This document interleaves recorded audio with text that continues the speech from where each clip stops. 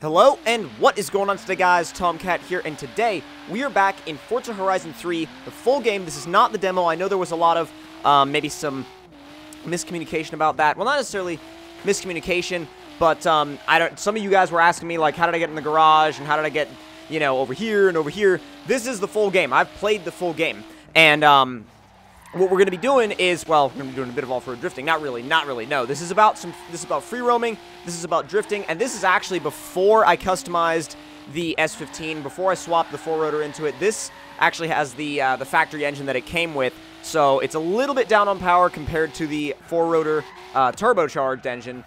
And the interesting thing is, when you're going for freestyle drifting in Horizon 3, you definitely want to build something with higher horsepower. It's definitely, it pays to build something with some horsepower, because in Australia, a lot of the corners are a lot longer and a lot more sweeping than maybe the games that you're used to or have been used to in the past in the Forza Horizon series. Now, where you would want to start out with drifting, I would say in Horizon 3, is obviously get yourself a rear-wheel drive car, and don't really worry about your modifications. Don't really worry about your modifications at the beginning. You can think about modifications and tuning later.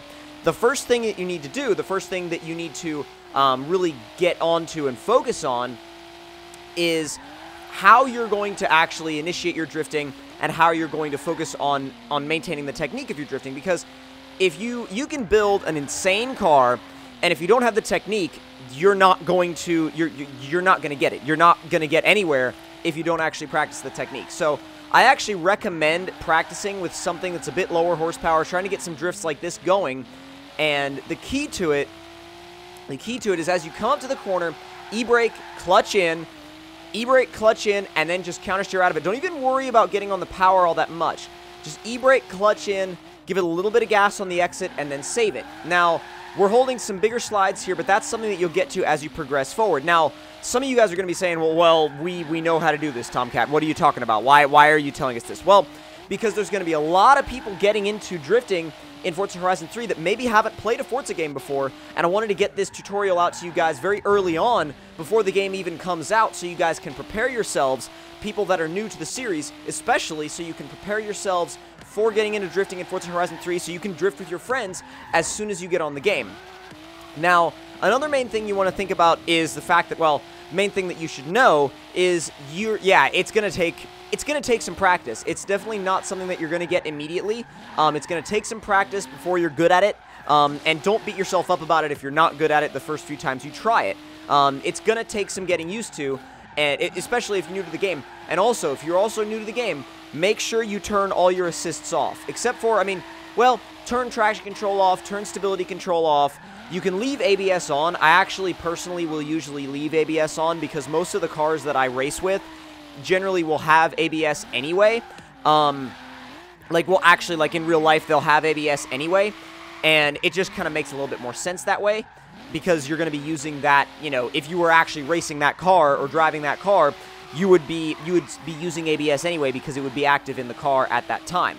Now, another thing that works really well for drifting beginners is to go to a town like this that's got roundabouts, because if you find a roundabout, this is where you can focus on your throttle control. Because if you get that throttle control dialed in on a roundabout, you will be good to go in other places like long sweeping corners, tighter corners. Roundabouts, just keep doing the loops around the roundabouts. Don't worry about your points, just get that technique down around the roundabout. Points you can think about later. Points are, excuse me, Hyundai Genesis. But no, points are something you can worry about later on down the line. Not necessarily worry about, but worry is a strong word. Think about. There's something you can think about later on down the line, because they don't really matter to the grand scheme of drifting. I mean, yes, they do if you're wanting to score high, but definitely, they don't really matter to the technique of it. So find yourself a few roundabouts and really just start making laps. Hello, Ute. Find yourself some roundabouts. And this particular section of the map is really, really, really good for that. It's really good for people that are starting to learn how to drift, or drifting beginners. And like I said, that this video is mainly targeted towards drifting beginners. And like I said, find a roundabout, stay about in second gear, and just use the throttle to control your angle, and then exit the roundabout whenever you see fit. Really, you can spend as long or as little time in the roundabout as you want. I mean, and if you feel like you're really getting it down, you're really getting good at the roundabout stuff, then exit the roundabout and try some of the corners around the area. If you feel like you're spinning out all the time or, you know, going off the road all the time, go back to the roundabout, practice more around the roundabout, practice your throttle control, practice entering the roundabout, exiting the roundabout, and then once you feel comfortable with that, go back out into the world again and try to see where you are as far as your skill level goes as you progress. So really, all this is about is really figuring your car out, and then the thing is, once you get the technique down, then you can think about tuning, you can think about camber, you can think about suspension setups, you can think about more horsepower, but the basics always remain the same. The basics of being able to slide a rear-wheel drive car around a roundabout or around a corner always will remain the same. So if you guys did enjoy this video, I hope it did help you guys out as far as getting into drifting for the beginners in Forza Horizon 3. I wanted to get it out to you guys before the game came out so you had some time to prepare. And again, hope you guys did enjoy. If you did, don't forget to hit the like button. Tell me in the comment section down below what you guys thought of it. And if you're new to the channel, don't forget to subscribe for more tutorials coming soon. And I will see you guys in the next one. Talk to you guys later and hope you guys enjoyed.